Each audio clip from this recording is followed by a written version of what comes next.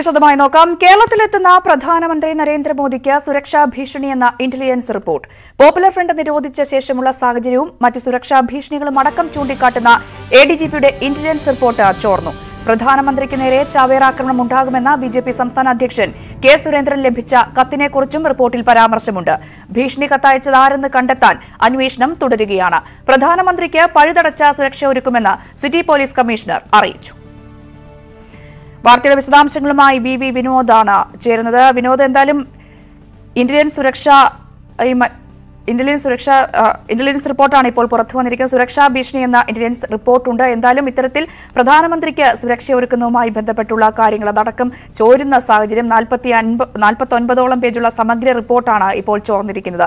രാഷ്ട്രീയ വിവാദവും ഒരു വശത്ത് കൊഴുക്കുകയാണ്. എങ്ങനെയാണ് കാണേണ്ടത്? ഇതുവരെയുള്ള കാര്യങ്ങൾ എങ്ങനെയാണ്?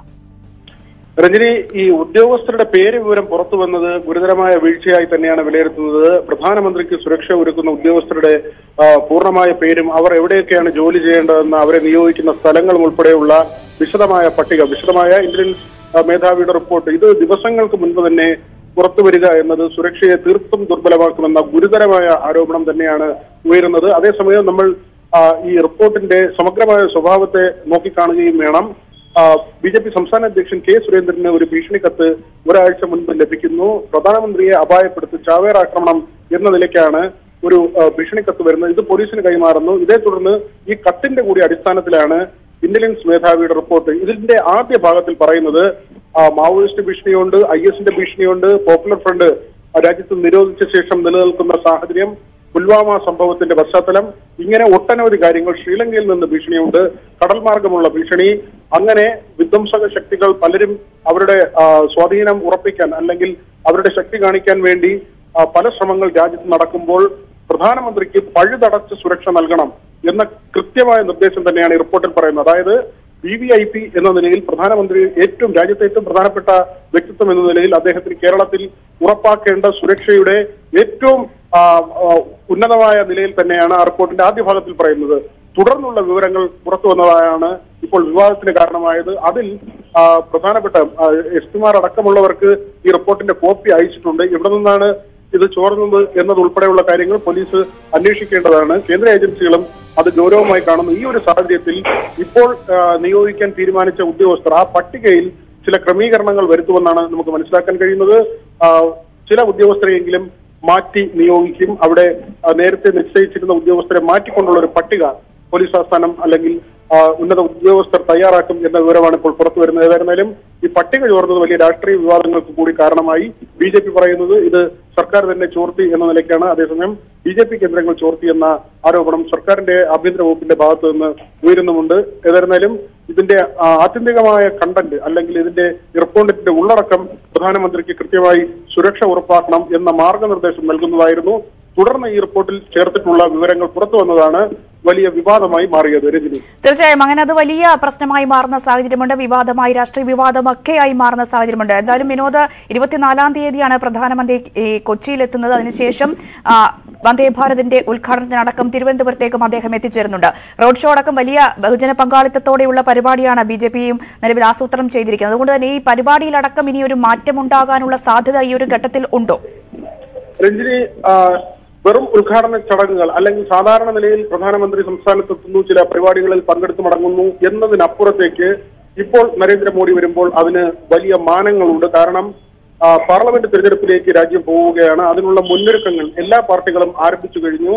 സ്വാഭാവികമായും BJPയെ സംബന്ധിച്ച് പ്രധാനമന്ത്രിയുടെ ഇത്തവണത്തെ വരവ് അവരുടെ അടിത്തറ ഒരുക്കൽ കൂടിയാണ്. ഇതുവരെ അകന്നു നിന്ന ന്യൂനപക്ഷ വിഭാഗങ്ങളെ ഒപ്പം കൂട്ടി നേട്ടമുണ്ടാക്കാൻ BJP ശ്രമം നടത്തുന്നുണ്ട്. യുവം പരിപാടി അതിന്റെ ഒരു തുടക്കം തന്നെയായിരിക്കും. വലിയ ആവേശത്തോടു കൂടിയാണ് അതിനുള്ള നടക്കുന്നത്. കൊച്ചിയിൽ റോഡ് ഷോ ഉണ്ട്. യുവം പരിപാടിയിലേക്ക് തന്നെ യാഷ് ഉൾപ്പെടെയുള്ള സൂപ്പർ താരങ്ങളെ കൊണ്ടുവരാനുള്ള നടപടി, ക്രിക്കറ്റ് താരങ്ങൾ, അതോടൊപ്പം തന്നെ അനിൽ ആന്റണി കോൺഗ്രസ് വിട്ട് BJPയിൽ ചേർന്നെങ്കിലും ഇതുവരെയും ഒരു പൊതു സദസ്സിലേക്ക് വന്നിട്ടില്ല.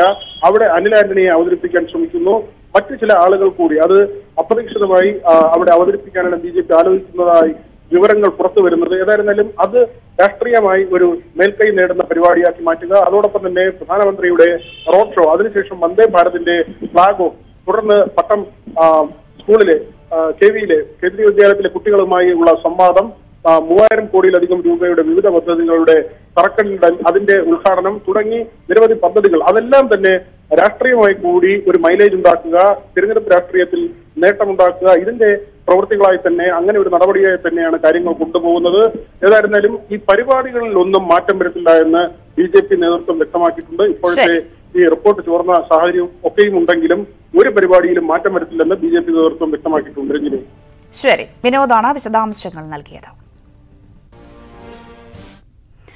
പ്രധാനമന്ത്രിക്ക് നേരെയുള്ള സുരക്ഷാ ഭീഷണിയും സുരക്ഷാ പദ്ധതി വ്യക്തമാക്കുന്ന ഇന്റലിജൻസ് റിപ്പോർട്ട് ചോർച്ചയും സംസ്ഥാന സർക്കാരിനെതിരെ ആയുധമാക്കി BJP. പ്രധാനമന്ത്രിയുടെ കേരള സന്ദർശനത്തിന്റെ ശോഭ കെടുത്താനുള്ള ആസൂത്രിത നീക്കമെന്നാണ് വിമർശനം. എന്നാൽ എവിടെ നിന്ന് കത്ത് കിട്ടിയെന്ന് അത് കിട്ടിയവർ തന്നെ പറയട്ടെ എന്ന നിലപാടാണ് സർക്കാർ കേന്ദ്രങ്ങൾക്ക്. വ്യക്തിവിരോധത്തിന്റെ പേരിലുള്ള വ്യാജ ഭീഷണിയാണ് പ്രധാനമന്ത്രിക്കെതിരെ ഉണ്ടായതെന്ന് വ്യക്തമായെങ്കിലും അതിനെ ചൊല്ലിയുള്ള രാഷ്ട്രീയ വിവാദം ശക്തമാവുകയാണ്. പ്രധാനമന്ത്രിയുടെ കേരള സന്ദർശനം വളരെ പ്രതീക്ഷയോടെയാണ് BJP കാണുന്നത്. ലോക്സഭാ തെരഞ്ഞെടുപ്പിലെ നേട്ടങ്ങൾക്കപ്പുറം സംസ്ഥാനത്ത് വലിയ രാഷ്ട്രീയ മാറ്റങ്ങൾക്കും പ്രധാനമന്ത്രിയുടെ സന്ദർശനം തുടക്കമിടുമെന്ന് BJP വിശ്വസിക്കുന്നു. പ്രത്യേകിച്ചും എക്കാലവും BJP അകറ്റി നിർത്തിയ ക്രൈസ്തവ സഭയുമായി അടുക്കാനുള്ള ശ്രമങ്ങൾക്കിടെ ഇതിൽ ആശങ്ക പൂണ്ട് CPM സർക്കാർ കേന്ദ്രങ്ങൾ ബോധപൂർവം ഉണ്ടാക്കിയ വിവാദമാണിതെന്നാണ് BJPയുടെ ആരോപണം. വലിയൊരു ബഹുജന മുന്നേറ്റമാണ് പ്രധാനമന്ത്രി ശ്രീ നരേന്ദ്രമോദിജിയുടെ സന്ദർശനത്തോടനുബന്ധിച്ച് കേരളത്തിൽ ഉണ്ടാവുന്നത്.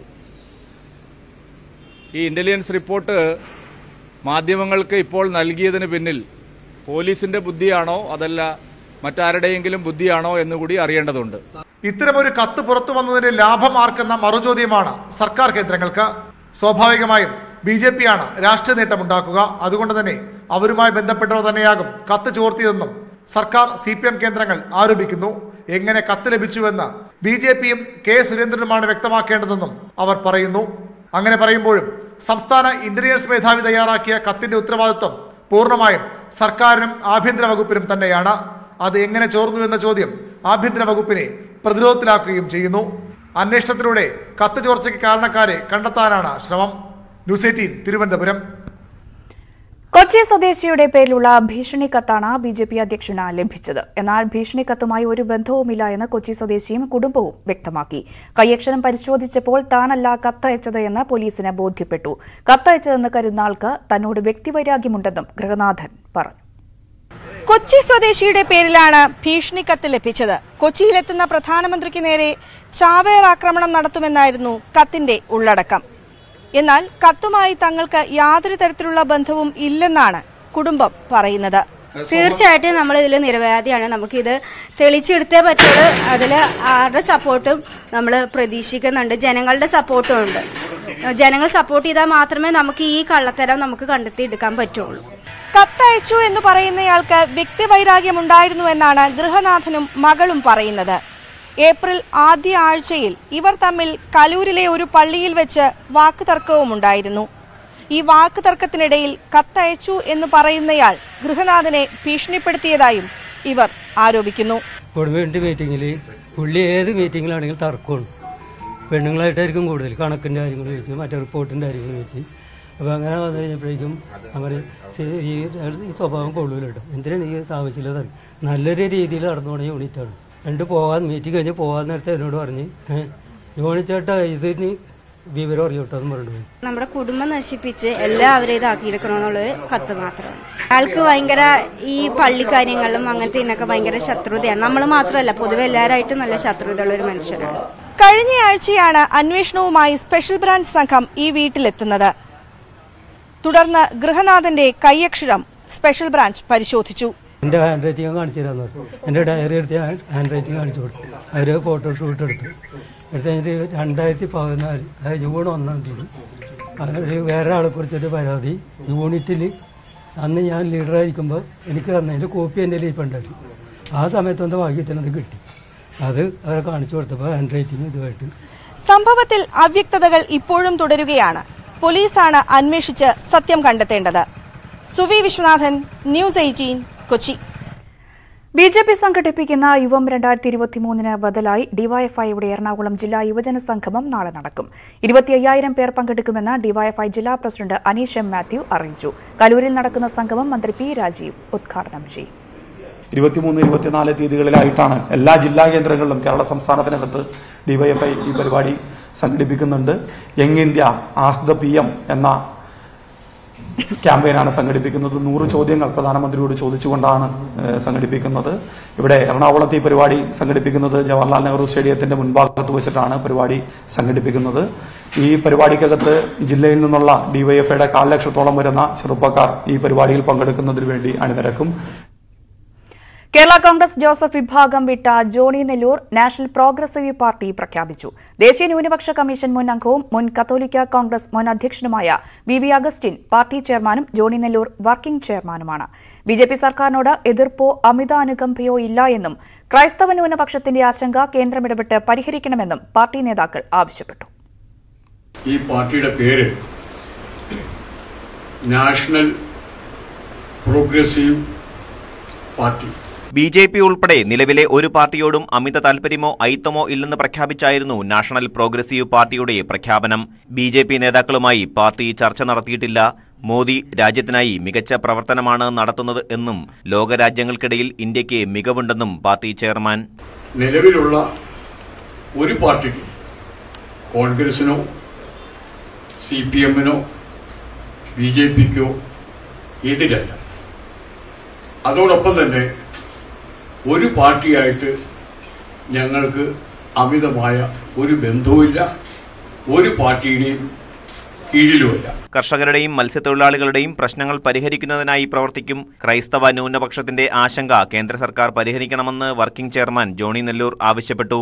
ക്രിസ്ത്യൻ വിഭാഗത്തിന് ആ ഭരണഘടന വാഗ്ദാനം ചെയ്തിരിക്കുന്ന ആനുകൂല്യങ്ങൾ ലഭ്യമാകുന്നില്ല എന്നൊരാശങ്ക, ഒരു പരാതി ഞങ്ങൾക്കുണ്ട്. അത് പരിഹരിക്കുവാൻ കേന്ദ്ര ഗവൺമെന്റ് അടിയന്തരമായി തയ്യാറാകണം. മറ്റ് മുന്നണികളിൽ നിന്നും പ്രമുഖ നേതാക്കൾ പാർട്ടിയുടെ ഭാഗമാകുമെന്നാണ് നേതാക്കളുടെ അവകാശവാദം. 1 ലക്ഷം പേരെ ഉൾപ്പെടുത്തി പാർട്ടി കൺവെൻഷൻ നടത്തുമെന്നാണ് പ്രഖ്യാപനം. കൊച്ചിയിലെത്തുന്ന പ്രധാനമന്ത്രിയുമായി കൂടിക്കാഴ്ച നടത്തില്ലെന്നും ആവശ്യമെങ്കിൽ ഡൽഹിയിലെത്തി കാണുമെന്നും നേതാക്കൾ വ്യക്തമാക്കി. ന്യൂസ് 18 കൊച്ചി.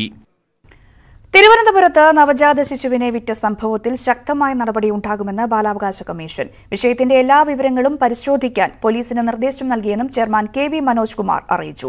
അതേസമയം കുഞ്ഞിനെ വാങ്ങിയ യുവതിയുടെ മൊഴിയിലെ പൊരുത്തക്കേടുകൾ കണ്ടെത്താനാണ് പോലീസ് ശ്രമം. കുഞ്ഞിന്റെ അമ്മയെ കണ്ടെത്താനുള്ള നടപടികൾ തുടരുകയാണ്. തിരുവനന്തപുരം തൈക്കാട് ആശുപത്രിയിൽ 3 ലക്ഷം രൂപയ്ക്ക് നവജാത ശിശുവിനെ വിറ്റ വിവരം കഴിഞ്ഞ ദിവസം ന്യൂസ് 18 പുറത്തു കൊണ്ടുവന്നത്. ഇതിനു പിന്നാലെയാണ് ബാലാവകാശ കമ്മീഷന്റെ ഇടപെടൽ. സംഭവം ഗൌരവമേറിയതെന്നും ശക്തമായ നടപടിയുണ്ടാകുമെന്നും commission chairman KV Manoj Kumar. ശക്തമായ രീതിയിലുള്ള നടപടികൾ സ്വീകരിക്കാൻ വേണ്ടിയിട്ടാണ് ഞങ്ങളിപ്പോൾ ആലോചിച്ചിട്ടുള്ളത്. പോലീസ് ഈ വിഷയത്തിൽ 81 JJ ആക്ട് 81 പ്രകാരമുള്ള കേസെടുക്കണം. അതിനാവശ്യമായ നടപടികൾ മജിസ്ട്രേറ്റ് കോടതിയുമായി ബന്ധപ്പെട്ട് അനുവാദം വാങ്ങി ചെയ്യാൻ വേണ്ടിയും നിശ്ചയിച്ചിട്ടുണ്ട്. ഈ കാര്യത്തിൽ എന്തൊക്കെയുണ്ടോ ആ വിഷയങ്ങളിലെല്ലാം തന്നെ എല്ലാ ശരിയായ രീതിയിലുള്ള അന്വേഷണം നടത്താനും ഞങ്ങൾ തീരുമാനമെടുത്തിട്ടുണ്ട്. സംഭവത്തിൽ തമ്പാനൂർ പോലീസ് അന്വേഷണം ഊർജിതമാക്കിയിട്ടുണ്ട്. കുഞ്ഞിനെ വാങ്ങിയ യുവതിയുടെ മൊഴിയിലുള്ള പൊരുത്തക്കേടുകൾ പോലീസിനെ വലയ്ക്കുന്നുണ്ട്. കുഞ്ഞിന്റെ അമ്മയെ 2 വർഷമായി അറിയാമെന്ന് യുവതി പറയുന്നു. ഇവർ കോവളത്ത് റിസോർട്ടിൽ ജോലി ചെയ്തിരുന്നു എന്ന വിവരവും ലഭിച്ചിട്ടുണ്ട്. കുഞ്ഞിന്റെ അമ്മയ്ക്കായുള്ള അന്വേഷണം തുടരുകയാണ്. ആശുപത്രിയിൽ നൽകിയിരുന്നത് പൊഴിയൂർ സ്വദേശിയായ വ്യക്തിയുടെ പേരിലുള്ള മൊബൈൽ നമ്പറാണെന്ന് കണ്ടെത്തിയിട്ടുണ്ട്. ഈ സിം യുവതി തന്നെ ഉപയോഗിച്ചു എന്നാണ് വിലയിരുത്തൽ. കരിയം ഭാഗത്ത് നേരത്തെ ഫോൺ ഉപയോഗിച്ചതിന്റെ ടവർ വിവരങ്ങൾ ലഭിച്ചിട്ടുണ്ട്. ഈ 2 സ്ഥലങ്ങളും കേന്ദ്രീകരിച്ച് അന്വേഷണം പുരോഗമിക്കുകയാണ്. വിൽപ്പനയിൽ ഇടനിലക്കാരുണ്ടോ എന്ന കാര്യവും പരിശോധിക്കുന്നുണ്ട്. ന്യൂസ് 18 തിരുവനന്തപുരം. ചെറിയ പെരുന്നാൾ ആശംസകൾ.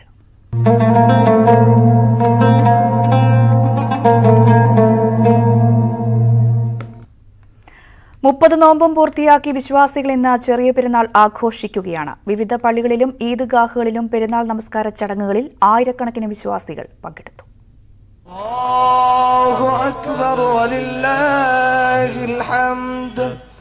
5 വെള്ളിയാഴ്ചകൾ ലഭിച്ച നോമ്പുകാലത്തിന് ശേഷം വിശ്വാസികൾ ഇന്ന് ചെറിയ പെരുന്നാൾ ആഘോഷിക്കുകയാണ്.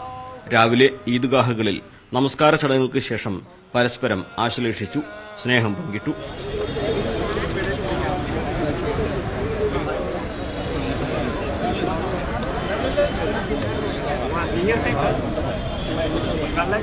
കൊല്ലത്ത് ഈദ്ഗാഹിൽ ഗവർണർ ആരിഫ് മുഹമ്മദ് ഖാൻ പങ്കെടുത്തു.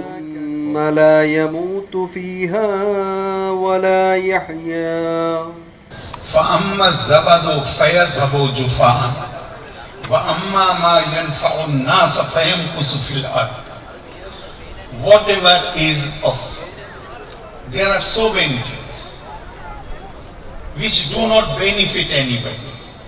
They disappear from the surface of earth.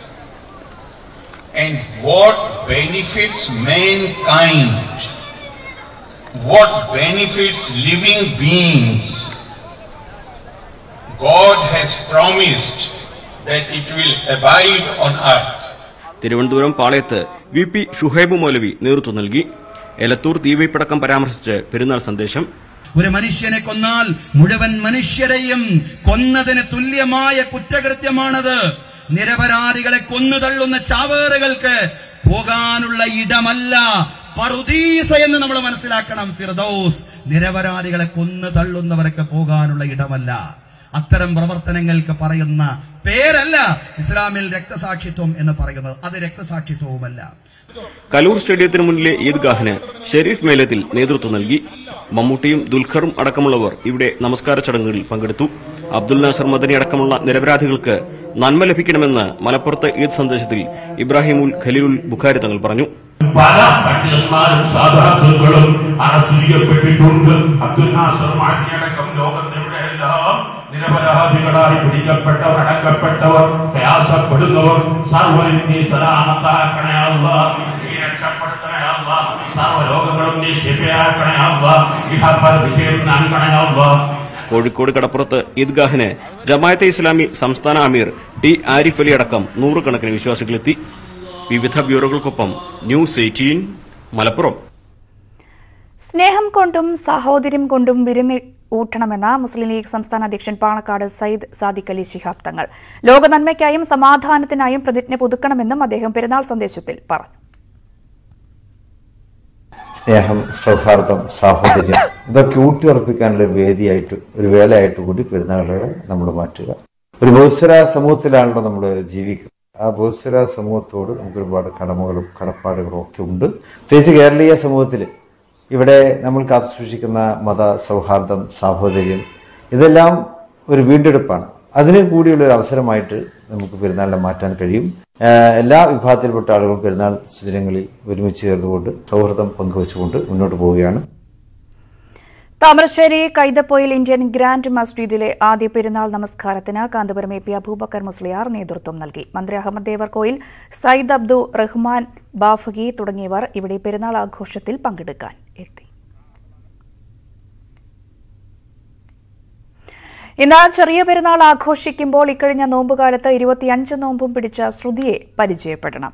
Karassery panchayat മെമ്പറായ ശ്രുതി കബളത്താണ് ഇസ്ലാം മത വിശ്വാസികൾക്കൊപ്പം നോമ്പ് പിടിച്ചത്. 4 വർഷമായി ശ്രുതി നോമ്പ് അനുഷ്ഠിക്കാറുണ്ട്. ഈ കടുത്ത ചൂടിലും 25 നോമ്പ് നോറ്റാണ് കോഴിക്കോട് കാരശ്ശേരി പഞ്ചായത്തിലെ 1-ാം വാർഡ് മെമ്പർ ശ്രുതി കബളത്ത് ഇസ്ലാം മതവിശ്വാസികൾക്കൊപ്പം പുണ്യ റമദാനിൽ ചേർന്നു നിന്നത്. അയൽവാസികളായ മുസ്ലിം മതവിശ്വാസികൾ നോമ്പെടുക്കുന്നത് കണ്ടാണ് ശ്രുതിക്ക് നോമ്പെടുക്കാൻ പ്രചോദനമായത്. 4 വർഷമായി വ്രതം അനുഷ്ഠിച്ചു വരുന്നുണ്ട്. മുൻ വർഷങ്ങളിലൊക്കെ 9ഉം 19ഉം ഒക്കെ ആയിരുന്നെങ്കിൽ ഈ റംസാനിലാണ് ഏറ്റവും കൂടുതൽ നോമ്പെടുത്തത്. ഈ വർഷം നഷ്ടമായ 5 നോമ്പും പിന്നീട് നോൽക്കണമെന്നാണ് ശ്രുതിയുടെ ആഗ്രഹം. ഭർത്താവ് ബിജുവും കുട്ടികളും ശ്രുതിക്ക് പൂർണ്ണ പിന്തുണ നൽകി. തൊട്ടടുത്തുള്ള അയൽവാസികളൊക്കെ ഇങ്ങനെ നോമ്പെടുക്കുന്ന ആളുകളാണ്. അപ്പോൾ എനിക്കും നോമ്പെടുക്കണം തോന്നി.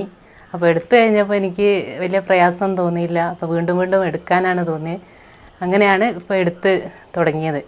ഈ വർഷം 24 എണ്ണം എടുത്തു. മുന്നത്തെ വർഷം 19. അതിൻ്റെ മുന്നേ അത്രയൊന്നുമില്ല, ചെറുത് ഒരു 9 എണ്ണം അത്ര എടുക്കാൻ പറ്റിയിട്ടുള്ളൂ. അപ്പോൾ ഈ പോയ 4 വീണ്ടും എടുക്കണം തന്നെയാണ് എൻ്റെ ആഗ്രഹം. എനിക്ക് പ്രത്യേകിച്ച് ശാരീരികമായിട്ടും മാനസികമായിട്ടൊന്നും വലിയ പ്രയാസമൊന്നും തോന്നിയില്ല. വീട്ടിൽ നിന്ന് സപ്പോർട്ടാണ്. ഏട്ടൻ അങ്ങനെ പ്രത്യേകിച്ച് എടുക്കണ്ടെന്നോ അങ്ങനെയൊന്നും പറയില്ല. അപ്പോൾ വീട്ടിൽ നിന്നുള്ള സപ്പോർട്ടും കൂടി ഉള്ളതുകൊണ്ട് ഞാൻ മുന്നോട്ട് പോകുന്നു. കടുത്ത ചൂടായതുകൊണ്ട് തന്നെ ഇത്തവണ ഉച്ച സമയങ്ങളിൽ ചെറിയ പ്രയാസം നേരിട്ടു. കാരക്കയും വെള്ളവും കുടിച്ച് നോമ്പ് തുറന്നാൽ പിന്നീട് വീട്ടിലെ സാധാരണ ഭക്ഷണ രീതി തന്നെയാണ് തുടരുന്നതെന്നും കടുത്ത ചൂടായതുകൊണ്ട് തന്നെ ഭക്ഷണത്തെക്കാൾ കൂടുതൽ വെള്ളമാണ് കുടിച്ചതെന്നും ശ്രുതി പറഞ്ഞു. ശ്രുതി നോമ്പെടുക്കുന്നത് കണ്ട് 13 വയസ്സുകാരനായ 2ാമത്തെ മകൻ ശ്രേയസും ഇത്തവണ ഒരു നോമ്പെടുത്തു. സാധാരണ നോമ്പ് തുറക്കാനായി പ്രത്യേക വിഭവങ്ങളൊന്നും ഉണ്ടാക്കലില്ലെങ്കിലും മകൻ നോമ്പെടുത്ത അന്ന് മകന്റെ നിർബന്ധപ്രകാരം പ്രത്യേക വിഭവങ്ങൾ ഒരുക്കി. വരും വർഷങ്ങളിലും നോമ്പെടുക്കാൻ തന്നെയാണ് ശ്രുതിയുടെ തീരുമാനം. ന്യൂസ് 18 മുക്കം. കർണാടകയിൽ തെരഞ്ഞെടുപ്പ് ഒരുക്കം.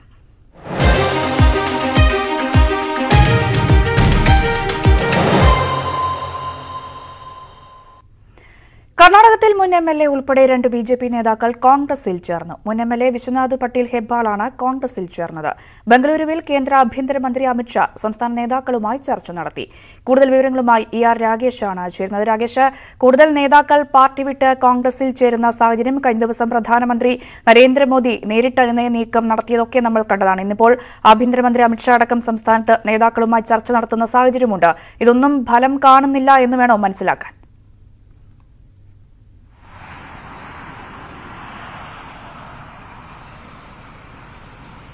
കൂടുതൽ നേതാക്കൾ BJP വിട്ട് കോൺഗ്രസിൽ ചേരുന്ന സാഹചര്യം ഇപ്പോഴും ഉണ്ട്. കാരണം മുൻ MLA കൂടിയായ വിശ്വനാഥ് പാട്ടീൽ ഹെബ്ബാളാണ് ഇപ്പോൾ ഏതായാലും കോൺഗ്രസിൽ ചേർന്നിരിക്കുന്നത്. വിശ്വനാഥ് പാട്ടീൽ ഹെബ്ബാൾ മാത്രമല്ല, മറ്റൊരു നേതാവ് കൂടി അരവിന്ദ് ചൗഹാൻ കൂടി ഇപ്പോൾ ഏതായാലും കോൺഗ്രസിനൊപ്പം ചേർന്നിരിക്കുകയാണ്. PCC അധ്യക്ഷൻ DK ശിവകുമാർ, ഒപ്പം തന്നെ പ്രിയങ്ക് ഖാർഗെ, ഈ 2 നേതാക്കളുടെ സാന്നിധ്യത്തിലാണ് ഇപ്പോൾ ഏതായാലും ഇരുവരും കോൺഗ്രസിൽ അംഗത്വം സ്വീകരിച്ചിട്ടുള്ളത്. അതായത് ഹൈദരാബാദ് കർണാടകയിൽ നിന്നുള്ള ലിംഗായത്ത് നേതാവ് കൂടിയാണ് ഹെബ്ബാൾ. പ്രത്യേകിച്ച് ഇത്തവണ സീറ്റ് പ്രതീക്ഷിച്ചിരുന്നു, പക്ഷേ സീറ്റ് ലഭിച്ചില്ല. ഈ ഒരു പശ്ചാത്തലത്തിൽ തന്നെയാണ് ഇപ്പോൾ ഏതായാലും കോൺഗ്രസിനൊപ്പം ചേർന്ന് പ്രവർത്തിക്കാനുള്ള തീരുമാനം ഹെബ്ബാളിന്റെ ഭാഗത്തുനിന്ന് ഉണ്ടായിട്ടുള്ളത്. നേരത്തെ 3 തവണ അദ്ദേഹം MLA ആയിട്ടുണ്ട്. ചിത്താപൂർ മണ്ഡലത്തിൽ നിന്ന് 3 തവണ നിയമസഭയിൽ എത്തിയിട്ടുണ്ട്. നിലവിൽ മല്ലികാർജുൻ ഖാർഗെയുടെ മകൻ പ്രിയങ്ക് ഖാർഗെ പ്രതിനിധീകരിക്കുന്ന മണ്ഡലം കൂടിയാണ് ചിത്താപൂർ. അങ്ങനെ കൂടുതൽ ലിംഗായത്ത് നേതാക്കളെ ഒപ്പം കൂട്ടാനുള്ള കോൺഗ്രസിന്റെ ശ്രമങ്ങൾ വിജയിച്ചു വരുന്നു എന്ന് വേണം ഇതിനെ വിലയിരുത്താൻ. കാരണം ലിംഗായത്ത് സമുദായത്തെ ഒപ്പം നിർത്താനുള്ള, നേതാക്കളെ ഒപ്പം നിർത്താനുള്ള നീക്കമാണ് ഇപ്പോൾ ഏതായാലും BJP നടത്തുന്നത്. കാരണം കോൺഗ്രസ് ഇത് വലിയ പ്രചാരണ ആയുധമാക്കിയിരിക്കുന്നു. കാരണം ലിംഗായത്ത് നേതാക്കളെ നീതി ലഭിക്കുന്നില്ല, ലിംഗായത്ത് സമുദായത്തിൽ നീതി ലഭിക്കുന്നതിന് അടക്കമുള്ള പ്രചാരണം കോൺഗ്രസ് വലിയ രീതിയിൽ ആയുധമാക്കിയിട്ടുണ്ട്. കാരണം പരമ്പരാഗതമായി ഇതൊരു BJPയുടെ വോട്ട് ബാങ്കാണ്, പ്രത്യേകിച്ച് വടക്കൻ കർണാടകത്തിൽ. അതുകൊണ്ട് തന്നെ ആ സമുദായത്തിലെ വോട്ട് ബാങ്കിൽ വിള്ളൽ വീഴ്ത്താനുള്ള ശ്രമമാണ് ഇപ്പോൾ ഏതായാലും നേതാക്കളുടെ അല്ലെങ്കിൽ കോൺഗ്രസിന്റെ ഭാഗത്ത് നിന്ന് നടക്കുന്നത്. ഇതിന്റെ തുടർച്ചയായി തന്നെയാണ് ഇപ്പോൾ ഏതായാലും വിശ്വനാഥ് പാട്ടീൽ ഹെബ്ബാളിനെ പാർട്ടിയിലെത്തിക്കാനുള്ള നീക്കം. ആ നീക്കം ഏതായാലും വിജയിച്ചിരിക്കുന്നു. ഈ 2 നേതാക്കൾ അരവിന്ദ് ചൗഹാനും ഒപ്പം തന്നെ വിശ്വനാഥ് പാട്ടീൽ ഹെബ്ബാളും ഇപ്പോൾ കോൺഗ്രസിൽ ചേർന്നിരിക്കുകയാണ്. ഏതായാലും ആഭ്യന്തരമന്ത്രി അമിത്ഷാ ഇന്ന് സംസ്ഥാന നേതാക്കളുമായി ഇന്നലെയും ഇന്നുമായി ചർച്ച നടത്തി. ആ ചർച്ചയിലൊക്കെ തന്നെ ലിംഗായത്ത് സമുദായത്തിലെ നേതാക്കൾ, പ്രത്യേകിച്ച് ജഗദീഷ് ഷട്ടർ അടക്കമുള്ള നേതാക്കൾ പോയതടക്കം ചർച്ചയായിട്ടുണ്ട്. അത് മറികടക്കാനുള്ള തന്ത്രങ്ങൾ ആവിഷ്കരിച്ചിട്ടുണ്ട്. മാത്രവുമല്ല, ഇനി അങ്ങോട്ട് പ്രചാരണം അത് ഏത് നിലയിലായിരിക്കണമെന്ന കാര്യങ്ങൾ അമിത്ഷാ ചർച്ച നടത്തിയിട്ടുണ്ട്. മറ്റൊന്ന്, ലിംഗായത്ത് സമുദായത്തിലെ നേതാക്കളെ മുഖ്യമന്ത്രി സ്ഥാനാർത്ഥിയായി പ്രഖ്യാപിക്കണമെന്ന ആവശ്യം MLA-മാരുടെ ഭാഗത്തുനിന്ന്, പ്രത്യേകിച്ച് ലിംഗായത്ത് MLA-മാരുടെ ഭാഗത്തുനിന്ന് ഉണ്ടായിട്ടുണ്ട്. അതിലൊക്കെ ഇനി എന്ത് തീരുമാനം വരുമെന്ന് കണ്ടറിയണം. സ്വാഭാവികമായും BJP അങ്ങനെ ഒരു മുഖ്യമന്ത്രി സ്ഥാനാർത്ഥിയെ പ്രഖ്യാപിച്ചുകൊണ്ട് തെരഞ്ഞെടുപ്പിലേക്ക് പോകാറില്ല. അതുകൊണ്ട് തന്നെ അങ്ങനൊരു പ്രഖ്യാപനം ഉണ്ടാകാനുള്ള സാധ്യതയും കുറവാണ്. പക്ഷേ ലിംഗായത്ത് സമുദായം ഇങ്ങനെ നേതാക്കൾ കൊഴിഞ്ഞു പോകുന്നത് അതിനെ BJP വളരെ ഗൗരവത്തോടു കൂടി കാണുന്നുണ്ട്. അതിനെ മറികടക്കാനുള്ള നീക്കങ്ങൾ തന്നെയാണ് ഇപ്പോഴേതായാലും കേന്ദ്ര നേതൃത്വം ആവിഷ്കരിച്ചു വരുന്നത്. രഞ്ജിനി. രാകേഷ്, എന്തായാലും ഇത്തരത്തിൽ ലിംഗായത്ത് നേതാക്കൾ പാർട്ടി വിട്ട് കോൺഗ്രസിൽ ചേരുന്ന സാഹചര്യം, ഈ ലിംഗായത്ത് സമുദായം എന്ന് പറയുന്ന കാലങ്ങളായി BJPയുടെ വോട്ട് ബാങ്ക് കൂടിയാണല്ലോ കർണാടകയിൽ. ഇങ്ങനെ കൂടുതൽ നേതാക്കൾ പാർട്ടി വിട്ട് കോൺഗ്രസിൽ ചേരുമ്പോൾ ഏത് രീതിയിലാണ് BJP കാര്യങ്ങളെ നിരീക്ഷിക്കുന്നത്? പ്രത്യേകിച്ചും ഈ ലിംഗായത്ത് സമുദായത്തിൽ നിന്നുള്ള ഒരാൾ മുഖ്യമന്ത്രിയാകണമെന്ന ഒരു ആവശ്യം പാർട്ടി നേതാക്കൾക്കിടയിൽ, ഒരു വിഭാഗത്തിനിടയിൽ സജീവമാകുന്ന സാഹചര്യം കൂടിയുണ്ടല്ലോ. അതുകൊണ്ട് തന്നെ പാർട്ടി ഏത് രീതിയിലാണ് കാര്യങ്ങളെ കാണുന്നത്?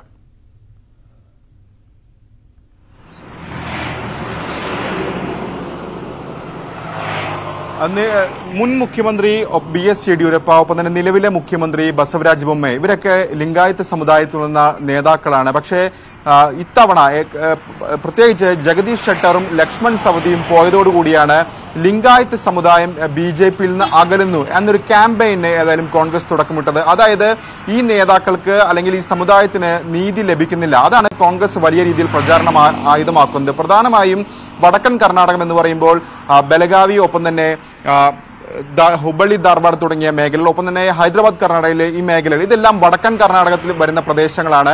പ്രത്യേകിച്ച് പരമ്പരാഗതമായി ഓൾഡ് മൈസൂർ മേഖലയെ അപേക്ഷിച്ച് BJPയുടെ ഒരു ശക്തി കേന്ദ്രം എന്ന് പറയുന്നത് വടക്കൻ കർണാടകയാണ്. അവിടുത്തെ ശക്തി അല്ലെങ്കിൽ കർണാടക രാഷ്ട്രീയത്തിൽ തന്നെ ഒരു പ്രബല വിഭാഗമാണ് ലിംഗായത്തുകൾ. ഏതാണ്ട് 17% സംസ്ഥാന ജനസംഖ്യയുടെ 17% വരും ലിംഗായത്തുകൾ. ആ ഒരു വോട്ട് ബാങ്ക് തന്നെയായിരുന്നു BJPയെ എല്ലാ കാലത്തും തുണച്ചിരുന്നത്. അതായത് 90കളിൽ തന്നെ BJP അധികാരത്തിൽ വരുന്നത് 2007 അവർക്ക് സംസ്ഥാനത്ത് ആദ്യമായി മുഖ്യമന്ത്രി ഉണ്ടാകുന്നെങ്കിൽ 90കളിൽ തന്നെ ഈ സമുദായം പൂർണ്ണമായും BJPക്കൊപ്പം അടിയുറച്ചു നിന്നവരാണ്. അങ്ങനെ ആ ഒരു വോട്ട് ബാങ്കിലേക്ക് കടന്നു കയറാനുള്ള നീക്കം കോൺഗ്രസിന്റെ ഭാഗത്ത് നടക്കുന്നു. ആ ഒരു ക്യാമ്പയിൻ കോൺഗ്രസ് കൊണ്ടുപോകുന്നു. അപ്പോഴാണ് ഈ കൂടുതൽ നേതാക്കൾ എത്തുന്നത്. പുറമേക്ക് ഏതായാലും സംസ്ഥാന നേതാക്കളിൽ നിന്ന് തന്നെ ജഗദീഷ് ഷട്ടർ അടക്കമുള്ളത് പോകുന്നത് പ്രശ്നമില്ല, അത് ബാധിക്കില്ല എന്ന് പറയെങ്കിൽ പോലും ഈ സാഹചര്യങ്ങളെ ഗൗരവത്തോടു കൂടിയാണ് കാണുന്നത്. കാരണം ശക്തമായ മത്സരം ഈ തെരഞ്ഞെടുപ്പിൽ നടക്കുന്നു. അതുകൊണ്ട് തന്നെ ഈ നേതാക്കൾ മത്സരിക്കുന്ന മണ്ഡലങ്ങളോട് ചേർന്ന് നിൽക്കുന്ന മണ്ഡലങ്ങളിൽ പോലും ഈ നേതാക്കൾ ചൂട് മാറിയത് അല്ലെങ്കിൽ കോൺഗ്രസിലേക്ക് ചൂട് മാറ്റിയത് അത് ബാധിക്കുമെന്നൊരു ആശങ്ക പാർട്ടിക്കുണ്ട്. ഏതായാലും അതിനെ ഗൗരവത്തോടുകൂടി കണ്ടുകൊണ്ട് അതിനെ മറികടക്കാനുള്ള ശ്രമങ്ങളാണ് നടക്കുന്നത്. അതിന്റെ ഭാഗമായി തന്നെയാണ് ഇപ്പോൾ ചില MLA-മാരെങ്കിലും ലിംഗായത്ത് സമുദായത്തിലുള്ള MLA-മാരെങ്കിലും ഇങ്ങനെ ലിംഗായത്ത് സമുദായത്തിലുള്ള നേതാവിനെ മുഖ്യമന്ത്രിയായി ഉയർത്തിക്കാട്ടിക്കൊണ്ട് തെരഞ്ഞെടുപ്പിലേക്ക് പോകണം, അത് ഗുണം ചെയ്യുമെന്ന് അഭിപ്രായപ്പെടുകയും ചെയ്യുന്നത്. ഏതായാലും കേന്ദ്ര നേതൃത്വം ഈ കാര്യങ്ങളൊക്കെ തന്നെ ഗൗരവത്തോടുകൂടി കാണുന്നുണ്ട്. അമിത്ഷാ സംസ്ഥാന നേതാക്കളുമായി ചർച്ച നടത്തുകയും ചെയ്തിട്ടുണ്ട്. രഞ്ജിനി. ശരി, രാകേഷാണ് വാർത്തയുടെ വിശദാംശങ്ങൾ പങ്കുവച്ചത്. കോൺഗ്രസിന് ഒരേ സമയം അഭിമാനത്തിന്റെയും ആശങ്കയുടെയും പോരാട്ടമാണ് കോലാറിൽ. രാഹുൽ ഗാന്ധിയുടെ അയോഗ്യതയ്ക്കിടയാക്കിയ പ്രസംഗം നടത്തിയത് കോലാർ ആണെന്നതാണ് അഭിമാന പോരാട്ടത്തിന് കാരണം. എന്നാൽ കോലാറിൽ സിദ്ധരാമയ്യയ്ക്ക് സീറ്റ് നിഷേധിച്ചത് പ്രാദേശിക നേതാക്കൾക്കും അണികൾക്കുമിടയിൽ ആശങ്കയ്ക്ക് കാരണമായിട്ടുണ്ട്. കോലാർ സമീപകാലത്ത് ഈ സ്ഥലനാമം വാർത്തകൾ ഇടം പിടിച്ചത് 2 കാരണങ്ങൾ കൊണ്ടായിരുന്നു. ഒന്ന്, രാഹുൽ ഗാന്ധിയുടെ MP സ്ഥാനം നഷ്ടപ്പെടാൻ കാരണമായ കോലാർ പ്രസംഗം. 2, മുൻ മുഖ്യമന്ത്രി സിദ്ധരാമയ്യ മത്സരിക്കാൻ ആഗ്രഹം പ്രകടിപ്പിച്ചിരുന്ന കോലാർ മണ്ഡലം.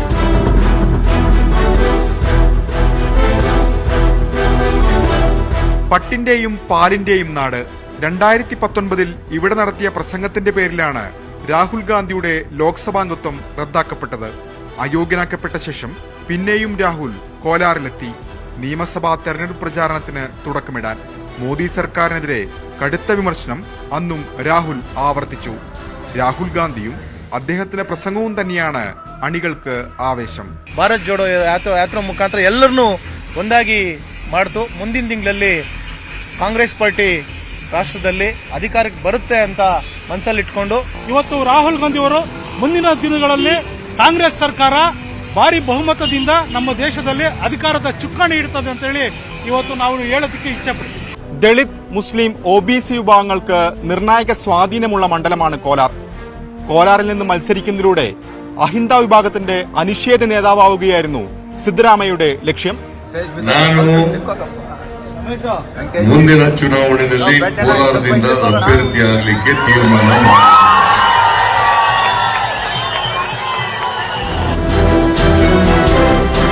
2013 കർണാടകയിൽ സിദ്ധരാമയ്യയെ അധികാരത്തിലെത്തിക്കാൻ സഹായിച്ചത് മുസ്ലിം OBC ദളിത് വിഭാഗങ്ങളെ ഒരുമിച്ച് നിർത്തിയുള്ള അഹിന്ദ തന്ത്രമായിരുന്നു. 2,30,000 വരുന്ന കോലാറിലെ വോട്ടർമാരിൽ 1,87,000 അഹിന്ദ വിഭാഗമാണ്. ഒപ്പം സിറ്റിംഗ് MLA ശ്രീനിവാസ് ഗൌഡ കോൺഗ്രസിൽ ചേർന്നതും സിദ്ധരാമയ്യയുടെ പ്രതീക്ഷ കൂട്ടി. എന്നാൽ ഒരു മണ്ഡലത്തിൽ മാത്രം മത്സരിച്ചാൽ മതിയെന്ന രാഹുൽ ഗാന്ധിയുടെ തീരുമാനത്തോടെ സിദ്ധരാമയ്യയ്ക്ക് പിന്മാറേണ്ടി വന്നു. മണ്ഡലത്തിന്റെ രാഷ്ട്രീയ ചരിത്രം കോൺഗ്രസിനത്ര അനുകൂലമല്ല. 2004 ഏറ്റവും അവസാനമായി കോൺഗ്രസ് വിജയിച്ചത്. കഴിഞ്ഞ തവണ JDS വിജയിച്ചത് 44,000 വോട്ടിന്റെ ഭൂരിപക്ഷത്തിൽ. പുതിയ രാഷ്ട്രീയ കാലാവസ്ഥയിൽ കോൺഗ്രസിന് കോലാറിൽ ജയം അനിവാര്യമാണ്. കോലാറിൽ നിന്ന് KP ധനേഷിനൊപ്പം രാകേഷ്, ന്യൂസ് 18. കോൺഗ്രസ് നേതാവ് രാഹുൽ ഗാന്ധി ഇന്ന് സെൻട്രൽ ഡൽഹിയിലെ ഔദ്യോഗിക വസതി ഒഴിയും. അയോഗ്യനാക്കപ്പെട്ടതിനെ തുടർന്നാണ് ലോക്സഭാ ഹൌസിംഗ് കമ്മിറ്റി തുഗ്ലക് ലൈനിലെ 12-ാം നമ്പർ ബംഗ്ലാവ് ഒഴിയണമെന്നാവശ്യപ്പെട്ട് രാഹുലിന് കത്തയച്ചത്.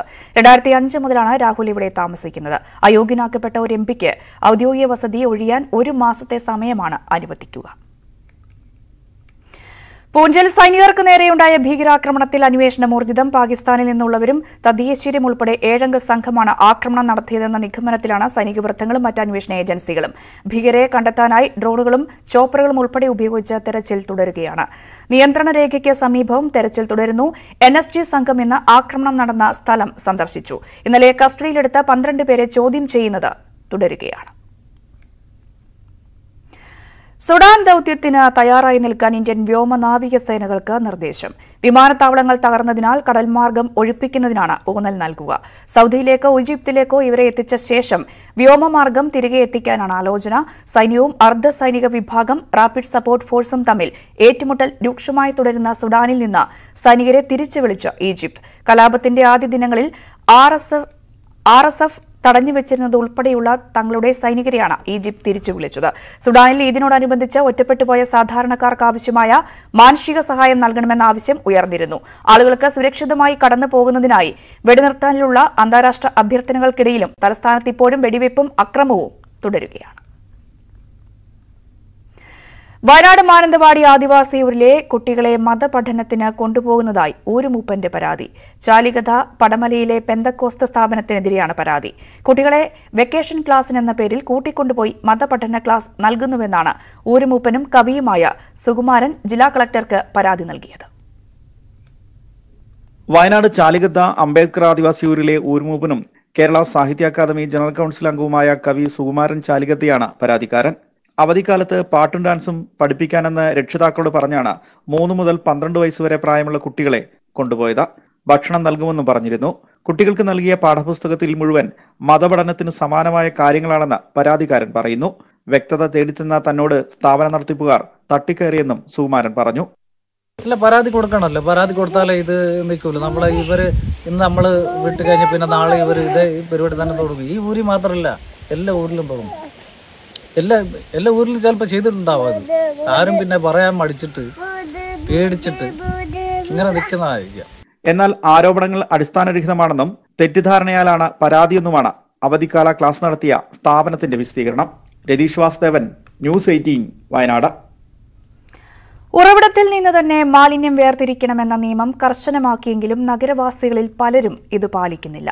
ഇതുമൂലം ദുരിതം അനുഭവിക്കുന്നത് മാലിന്യം ശേഖരിക്കുന്നവരാണ്.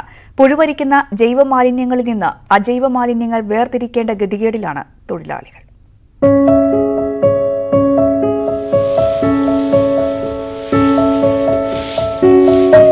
കഴിഞ്ഞ കുറേ നാളുകളായി ഇവരുടെ ജീവിതം ഇങ്ങനെയാണ്. വഴിവക്കിൽ കുന്നുകൂടുന്ന മാലിന്യങ്ങൾ ചികഞ്ഞ് പരിശോധിക്കണം. പ്ലാസ്റ്റിക് ഉൾപ്പെടെയുള്ള മാലിന്യങ്ങൾ പിന്നെ വേർതിരിച്ചു മാറ്റണം. കവറിലാക്കി കൊണ്ടുവന്ന് തള്ളുന്നവയിൽ സാനിറ്ററി നാപ്കിനും കുട്ടികളുടെ ഡയപ്പർ വരെയുണ്ട്. ജീവിതം ദുരിതപൂർണമാണ്. കുഴപ്പമില്ല, പക്ഷെ അത് പിന്നീടും മഞ്ഞല്ല. ആളുകളുടെ ഒരു മനോഭാവത്തിൽ മാറ്റം വരാതെ ബോധവൽക്കരണം മന്നം ശരിക്കും.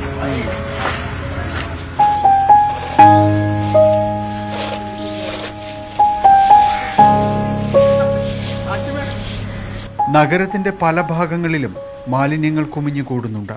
അതിനനുസരിച്ച് തൊഴിലാളികളുടെ കഷ്ടപ്പാടും കൂടും. നഗരവാസികൾ കുറച്ചുകൂടി വിവേകത്തോടെ പെരുമാറണമെന്ന് മേയർ. നിങ്ങളൊരു പ്ലാസ്റ്റിക്കിന്റെ കിറ്റിനകത്ത് ഒരു സ്നഗിയും ഒരു സാനിറ്ററി പാഡും പലപ്പോഴും അതിനകത്തൊരു ബ്ലേഡും കൂടി ഇട്ട് കൊടുത്താൽ എന്താണ് ഈ തൊഴിലാളിക്ക് സംഭവിക്കുക? അവർ നമ്മളെപ്പോലെ തന്നെ മനുഷ്യരല്ലേ, ജോലി ചെയ്യാനല്ലേ അവരും ശ്രമിക്കുന്നത്. അപ്പോൾ ഈ ഒരു സ്വഭാവത്തിൽ നിന്ന് ആളുകൾ മാറാതിരിക്കാൻ പറ്റില്ല. കൊച്ചിയെ മാലിന്യമുക്തമാക്കാനുള്ള സമ്പൂർണ്ണ പദ്ധതിക്ക് സർക്കാരും കൊച്ചി കോർപ്പറേഷനും ചേർന്ന് രൂപം നൽകുകയാണ്. അതിനോട് നഗരവും ചേർന്ന് നിൽക്കേണ്ടതുണ്ട്. കൊച്ചി നഗരത്തിലെ മാലിന്യ നിർമ്മാർജ്ജന തൊഴിലാളികളുടെ ജോലിഭാരം ഇരട്ടിയായിരിക്കുകയാണ്. അതിന് പ്രധാന കാരണം നഗരവാസികളുടെ മനോഭാവം തന്നെയാണ്. റോഡ് വക്കിലേക്ക് വലിച്ചെറിയുന്ന മാലിന്യങ്ങൾ വേർതിരിക്കാനുള്ള മാന്യതയെങ്കിലും നമ്മൾ കാണിക്കേണ്ടതുണ്ട്. കാരണം ഇവരും മനുഷ്യരാണ്. കൊച്ചിയിൽ നിന്ന് ക്യാമറമാൻ നിതിനൊപ്പം ഡാനി പോൾ, ന്യൂസ് 18. പ്ലാച്ചിമടയിലെ ഭൂമി സംസ്ഥാന സർക്കാരിന് നൽകാനുള്ള കൊക്കക്കോള കമ്പനിയുടെ നീക്കം ഒത്തുകളിയാണെന്ന ആരോപണം. പ്ലാച്ചിമട നഷ്ടപരിഹാര ട്രിബ്യൂണൽ ബിൽ പ്രകാരം ഇരകൾക്കുള്ള നഷ്ടപരിഹാരം നൽകാതിരിക്കാനുള്ള നീക്കത്തിന്റെ ഭാഗമാണ് സ്ഥലം കൈമാറാനുള്ള തീരുമാനമെന്ന് സമരസമിതി ആരോപിച്ചു. കഴിഞ്ഞ ദിവസമാണ് പ്ലാച്ചിമടയിലെ 35 ഏക്കർ ഭൂമിയും കെട്ടിടവും സംസ്ഥാന സർക്കാരിന് കൈമാറാൻ കൊക്കോകോള കമ്പനി തീരുമാനിച്ചത്. കർഷകരുടെ നേതൃത്വത്തിൽ ആരംഭിക്കുന്ന ഫാമർ പ്രൊഡ്യൂസർ ഓർഗനൈസേഷന് ഈ ഭൂമി നൽകാനാണ് ആലോചന. എന്നാൽ പ്ലാച്ചിമട നഷ്ടപരിഹാര ട്രൈബ്യൂണൽ ബിൽ പ്രകാരം 216 കോടി രൂപ ഇരകൾക്ക് നഷ്ടപരിഹാരം നൽകണമെന്നായിരുന്നു കണ്ടെത്തൽ. ബിൽ രാഷ്ട്രപതി തള്ളിയതോടെ പകരം ബിൽ ആവശ്യപ്പെട്ട് പ്ലാച്ചിമടയിൽ സമരം തുടരുകയാണ്. ഇതിനിടെയാണ് കമ്പനിയുടെ പുതിയ നീക്കം. നഷ്ടപരിഹാരം നൽകാതിരിക്കാനുള്ള നീക്കത്തിന്റെ ഭാഗമാണിതെന്നാണ് ആരോപണം. ഒരു വർഷമായി സർക്കാർ കോള കമ്പനിയുമായിട്ടുള്ള വലിയ ഒത്തുകളിയും ഗൂഢാലോചനയുടെ തെളിവാണ് ഇപ്പോൾ ഇരകളെ വഞ്ചിച്ചുകൊണ്ട് ഇരകളോട് നീതി പുലർത്താതെ വഞ്ചന നടത്തിക്കൊണ്ട് കോളയുടെ ഏറാമൂളികളായി സർക്കാർ പ്രവർത്തിക്കുന്നവര്. ഇവര് കോർപ്പറേറ്റുകളിലെയും കുത്തകളിലെയും ആളുകളാണ്. എന്നാൽ ഭൂമി ഏറ്റെടുക്കൽ നഷ്ടപരിഹാരത്തെ ബാധിക്കില്ലെന്ന് മന്ത്രി കെ കൃഷ്ണൻകുട്ടി പ്രതികരിച്ചു. നഷ്ടപരിഹാരത്തിനും ഇതിന് യാതൊരു ബന്ധമില്ല. അത് കേസാണ്. അത് കേസ് സുപ്രീം കോടതിയിൽ കേന്ദ്ര ഗവൺമെന്റ് കയ്യിലാണ് അതുള്ളത്. അത് പഞ്ചായത്താണ് അതിൽ കേസ് ഫയൽ ചെയ്തത്. അത് അതിന്റെ പാട്ടിൽ പോകുന്നു. അതും ഇതുമായിട്ട് ബന്ധമില്ല. നഷ്ടപരിഹാര തുക സംബന്ധിച്ച് ഉറപ്പുകൾ ലഭിക്കാതെ കമ്പനി ഏറ്റെടുക്കൽ നടപടികൾ മുന്നോട്ട് കൊണ്ടുപോകാൻ അനുവദിക്കില്ലെന്നാണ് സമരസമിതിയുടെ നിലപാട്. പ്ലാച്ചിമട സമരത്തിന് 21 വർഷം തികയുന്ന ഇന്ന് തുടർ സമരങ്ങൾ പ്രഖ്യാപിക്കാനാണ് സമരസമിതിയുടെ തീരുമാനം. ന്യൂസ് 18 പാലക്കാട്. കണ്ണൂർ പയ്യാവൂർ കാഞ്ഞിരംകൊല്ലിയിൽ റിസോർട്ട് ഉടമ വെടിയേറ്റു മരിച്ചു. കാഞ്ഞിരംകൊല്ലി ഏലപ്പാറയിലെ പരത്തനാൽ ബെന്നിയാണ് മരിച്ചത്. കാഞ്ഞിരംകൊല്ലിയിൽ അരുവി റിസോർട്ടിന്റെ ഉടമയാണ് ബെന്നി. ഇന്ന് പുലർച്ചെ 1:30യോടെയാണ് സംഭവം. കൃഷിയിടത്തിൽ ഇറങ്ങുന്ന പന്നിയെ വെടിവെക്കാൻ സുഹൃത്തുക്കൾക്കൊപ്പം പോയതായിരുന്നു ബെന്നി എന്നാണ് വിവരം. നായാട്ടിനിടെ അബദ്ധത്തിൽ വെടി പൊട്ടിയതാണ് മരണകാരണമെന്ന് സുഹൃത്തുക്കൾ പോലീസിന് മൊഴി നൽകി. പയ്യാവൂർ പോലീസ് സ്ഥലത്തെത്തി പരിശോധന നടത്തി. മലപ്പുറം എടവണ്ണയിൽ യുവാവിനെ ദുരൂഹ സാഹചര്യത്തിൽ മരിച്ച നിലയിൽ കണ്ടെത്തി. എടവണ്ണ സ്വദേശി റിധാൻ ബാസിത്തിനെയാണ് മരിച്ച നിലയിൽ കണ്ടെത്തിയത്. ചമ്പക്കുത്തുമലയുടെ മുകളിലാണ് മൃതദേഹം കണ്ടത്. ശരീരത്തിൽ ആഴത്തിൽ മുറിവുകളുണ്ട്. എടവണ്ണ പോലീസ് സ്ഥലത്തെത്തി അന്വേഷണം ആരംഭിച്ചു.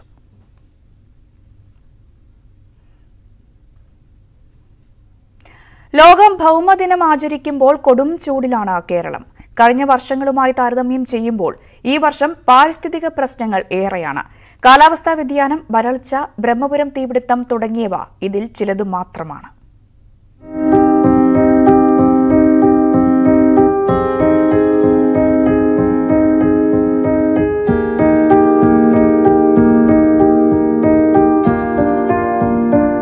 പ്രകൃതി വിഭവങ്ങളുടെ അഭാവവും കടുത്ത കാലാവസ്ഥാ വ്യതിയാനവുമാണ് ഇപ്പോഴത്തെ വെല്ലുവിളി.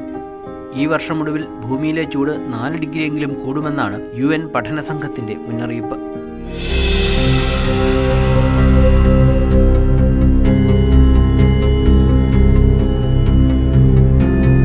മനുഷ്യനിർമ്മിത ദുരന്തങ്ങൾ കേരളത്തിൽ പോലുമുണ്ടായി.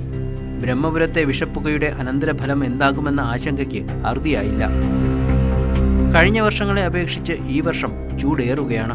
കാർബൺ മോണോക്സൈഡ് അന്തരീക്ഷത്തിൽ നിറയുന്നതാണ് ചൂട് ക്രമാതീതമായി വർദ്ധിക്കാൻ കാരണം. നദികളും ജലാശയങ്ങളുമെല്ലാം വറ്റിവരലുകയാണ്. പ്രകൃതിയിലേക്കുള്ള തിരിച്ചുപോക്കാണ് ഇപ്പോഴത്തെ പ്രതിസന്ധികൾക്കുള്ള ഏക പരിഹാരം. പ്രകൃതിയെ മറന്നുള്ള പ്രവർത്തനങ്ങളിൽ തിരുത്തൽ വരുത്താൻ ആഗോള വ്യാപകമായി നടത്തുന്ന ശ്രമങ്ങളിലാണ് ലോകത്തിന്റെ പ്രതീക്ഷ. പ്ലാസ്റ്റിക്കിനോട് നോ പറഞ്ഞും മരങ്ങൾ നട്ടുപിടിപ്പിച്ചും ജലം സംരക്ഷിച്ചും ഹരിതവാതക ഉപയോഗം കൂട്ടിയുമൊക്കെ നമുക്ക് ഭൂമിയുടെ നിലനിൽപ്പിനായുള്ള പോരാട്ടത്തിൽ പങ്കാളികളാകാം. News desk news 18. കനത്ത വേനൽ ചൂടിലും കോടമഞ്ഞിന്റെ കുളിർമയേകി പൊന്മുടി. വിനോദസഞ്ചാരികളുടെ മനം കവരുന്ന പൊന്മുടിയിലെ കാഴ്ചകളിലേക്ക്.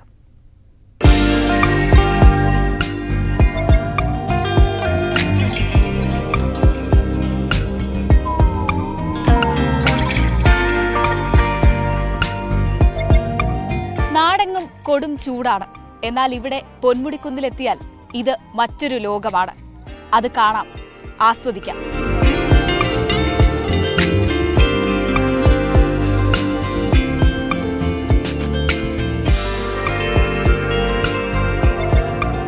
വിനോദസഞ്ചാരികളുടെ പറുദീസ, മഞ്ഞണിഞ്ഞ സുന്ദരി. കത്തുന്ന സൂര്യനെ മഞ്ഞുകൊണ്ട് മറച്ച് കുളിരൊഴുക്കുകയാണ് പൊന്മുടിക്കുന്ന്. ആ കുളിർമ തേടി കുടുംബത്തോടും കൂട്ടുകാർക്കുമൊപ്പം എന്നും എത്തുന്നത് ആയിരങ്ങൾ.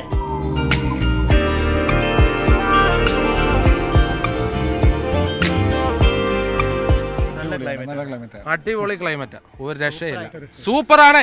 നമുക്ക് ശരിക്കും റിയലി വർത്ത് ഫോർ ഇത്രയും പ്രതീക്ഷിച്ചില്ല, കാരണം ഇത്രയും വേനൽ സമയത്ത് നമ്മൾ ഇത്രയും പ്രതീക്ഷിച്ചില്ല. അടിപൊളി ക്ലൈമറ്റാണ്, വളരെ നന്നായിരിക്കുന്നു. ഞങ്ങൾ ശരിക്കും എൻജോയ് ചെയ്തു. 100% ഞങ്ങൾക്ക് സാറ്റിസ്ഫൈ ആണ്.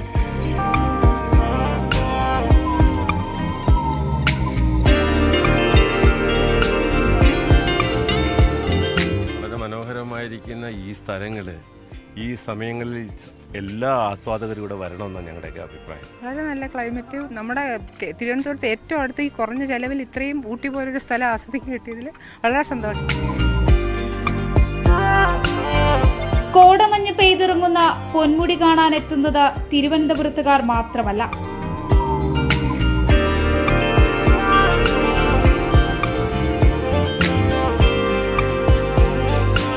സത്യം പറഞ്ഞാൽ ഇവിടുന്ന് പോകാനേ തോന്നുന്നില്ല.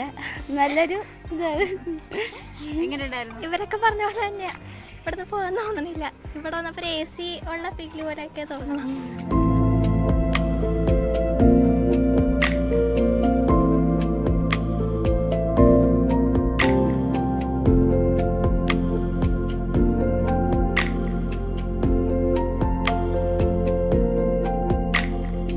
പറഞ്ഞറിയിക്കാനാവാത്തത്ര മനോഹരമാണ് പൊന്മുടി ഇപ്പോൾ. മനസ്സിനും ശരീരത്തിനും കുളിർമയേകുന്ന ഒരനുഭവം. ഹരികൃഷ്ണനൊപ്പം ഐശ്വര്യാനിൽ, ന്യൂസ് 18 തിരുവനന്തപുരം. ഇടവേള.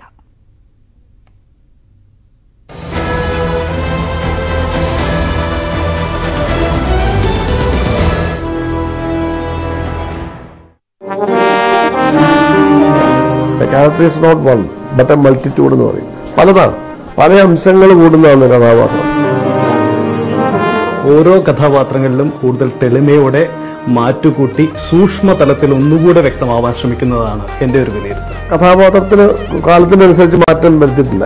പക്ഷെ എനിക്ക് കിട്ടുന്ന ക്യാരക്ടേഴ്സിന് ഞാൻ മാക്സിമം പെർഫെക്റ്റ് ആക്കാൻ നോക്കിയിട്ടുണ്ട്. പെർഫെക്റ്റ് എന്ന സംഭവം ലോകത്തില്ലല്ലോ. എഴുത്തുകാരോ അല്ലെ സംവിധായകർക്കോ ആ കഥാപാത്രത്തിന്റെ നടപ്പും ഇരിപ്പും എങ്ങനെയെന്നൊരു പ്ലാൻ ഉണ്ടാകും? ഇല്ല. ഇത്രയും കാലം ഞാൻ അഭിനയിച്ചിട്ട് ഒരു സംവിധായകനോ ഒരുതോ ഇങ്ങനെയാണ് നടക്കുന്നത്, അല്ല ഇങ്ങനെയാണ് അയാൾ നോക്കുന്നതെന്നും പറഞ്ഞു എന്നെ കഥാപാത്രം പരിചയപ്പെടുത്തിയിട്ടേ ഇല്ല. അഭിനയ ജീവിതത്തിന്റെ ഗോൾഡൻ ജൂബിലി വർഷത്തിൽ നടൻ വിജയരാഘവൻ മനസ്സ് തുറക്കുന്നു. അഭിനയത്തിന്റെ പൂക്കാലം ഇന്നുച്ചയ്ക്ക് 3-നും രാത്രി 9-നും. കാസർഗോഡ് ബദിയടുക്ക ബേളിൽ ലൈഫ് മിഷൻ വില്ലകൾ കാടുപിടിച്ച് നശിക്കുന്നു. കുടിവെള്ള പ്രശ്നവും വീടുകൾ അനർഹർക്ക് ലഭിച്ചതിനാലും പല വീടുകളിലും ആൾതാമസമില്ല. ലൈഫ് പദ്ധതിയുടെ നടത്തിപ്പിലുണ്ടായ വീഴ്ച പരിഹരിക്കാൻ സർക്കാർ അടിയന്തരമായി ഇടപെടണമെന്നാണ് നാട്ടുകാരുടെ ആവശ്യം. കാസർഗോഡ് ഒരു തുണ്ട് ഭൂമിക്കും കയറിക്കിടക്കാൻ ഒരു വീടിനുമായി സാധാരണക്കാരായ നിരവധി പേർ കാത്തിരിക്കുമ്പോഴാണ് സർക്കാർ ചെലവിൽ കെട്ടിപ്പൊക്കിയ വീടുകൾ കാടുപിടിച്ച് നശിക്കുന്നത്.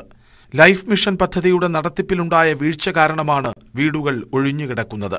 ഭൂമിയും വീടും ലഭിച്ചതിൽ പകുതിയിലേറെയും അർഹതയില്ലാത്തവരാണെന്ന് നാട്ടുകാർ പറയുന്നു. ഒരു 5 പേര് മാത്രമേ ഇടുള്ളൂ. ബദിയടുക്ക പഞ്ചായത്തിലത്തെ ഒരു 5-6 പേരുണ്ടാവും.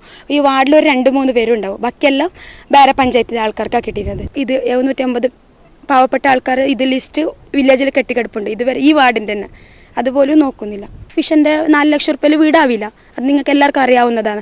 ഘട്ടം ഘട്ടമാണ് പൈസ കൊടുത്തത്. അപ്പോൾ 3 ഘട്ടത്തിൽ 4ാമത്തെ ഘട്ടത്തിൻ്റെ പൈസ അവർ ചിലവാക്കി തീർത്തു പൂർത്തിയാക്കാൻ പറ്റിയിട്ടില്ല. എന്നിട്ട് അത് അവിടെ തന്നെ പെൻഡിങ് വെച്ച് അവർക്ക് വീട്ടിൽ വരണ്ട, വെറുതെ ഒരു വീട് വെക്കണം, ആ പൈസ കിട്ടാൻ വേണ്ടിയാണ് ചെയ്തത്. അപ്പോൾ അതിന് കൊടുത്ത ആൾക്കാർ, അതിൻ്റെ പഞ്ചായത്തും അതിൻ്റെ VO അവർക്കെല്ലാം ഈ സത്യം എന്താണെന്നറിയാം. ആൾതാമസമില്ലാത്ത വീടുകളിൽ ഇപ്പോൾ ലഹരി കച്ചവടവും സാമൂഹിക വിരുദ്ധരുടെ ശല്യവും വർദ്ധിച്ചതായി പരാതി ഉയരുന്നു. താമസമില്ലാത്ത വീടുകൾ കണ്ടെത്തി രേഖകൾ സൂക്ഷ്മ പരിശോധനയ്ക്ക് വിധേയമാക്കി അർഹതയില്ലാത്തവരിൽ നിന്നും ഭൂമി പിടിച്ചെടുത്ത് അർഹതപ്പെട്ടവർക്ക് നൽകണമെന്നാണ് നാട്ടുകാരുടെ ആവശ്യം. ന്യൂസ് 18 കാസർഗോഡ്. വയനാട് കടുവയെ ചത്ത നിലയിൽ കണ്ടെത്തി. വയനാട് വന്യജീവി സങ്കേതത്തിലെ കുറിച്യാട് റേഞ്ചിലെ ചെതലയം പൂവഞ്ചിയിൽ ഭാഗത്താണ് കടുവയെ ചത്ത നിലയിൽ കണ്ടെത്തിയത്. കെണിയിൽ കുടുങ്ങിയാണ് ചത്തത്. സംഭവവുമായി ബന്ധപ്പെട്ട് കോളനി നിവാസിയെ വനം വകുപ്പ് കസ്റ്റഡിയിലെടുത്തു. കോതമംഗലത്തിന് അടുത്തുള്ള പൈങ്ങോട്ടൂരിൽ മിടുക്കനായ ഒരു കുട്ടി കർഷകനുണ്ട്. ബിരുദ വിദ്യാർത്ഥിയായ റോഷൻ. പക്ഷികളെയും മൃഗങ്ങളെയും വളർത്തിയാണ് റോഷൻ ശ്രദ്ധേയനാകുന്നത്. പൈങ്ങോട്ടൂർ ശ്രീനാരായണ ഗുരു arts and science college 2ാം Varsha BSW വിദ്യാർത്ഥിയാണ് റോഷൻ. 6ാം ക്ലാസ്സിൽ പഠിക്കുമ്പോൾ അമ്മ ഒരു ആട്ടിൻകുട്ടിയെ വാങ്ങി റോഷന് നൽകി.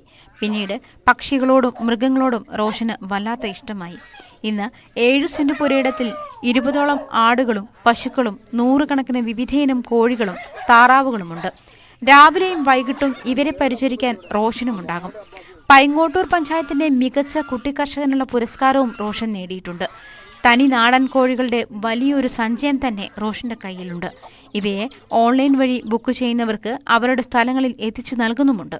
ചെറുപ്പം മുതൽ ഇവിടെ അമ്മച്ചീരി എടുത്തായതുകൊണ്ട് ഇവിടെ ആടും കോഴിയും പശുവും അങ്ങനെയുള്ളതൊക്കെ ഉണ്ടായിരുന്നു.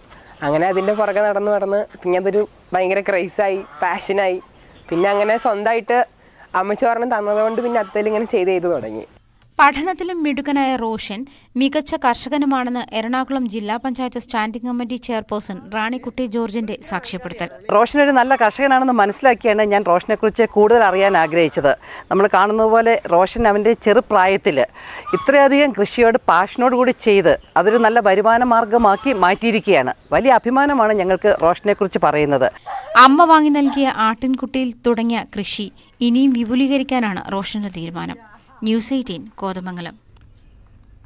രോമാഞ്ചം സിനിമയിൽ പ്രേക്ഷകരെ ചിരിപ്പിച്ച അർജുന അശോകൻ കഥാപാത്രത്തിന്റെ ഹിറ്റ് എക്സ്പ്രഷൻ അനുകരിച്ച് രാജസ്ഥാൻ റോയൽസ് താരങ്ങൾ.